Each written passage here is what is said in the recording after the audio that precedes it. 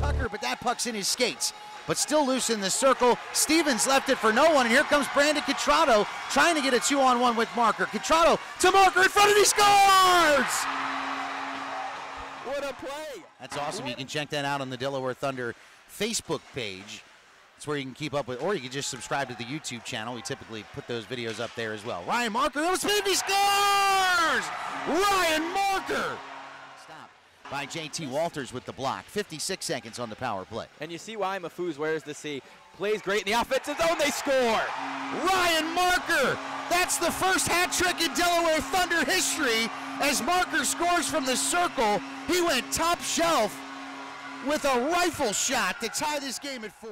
It took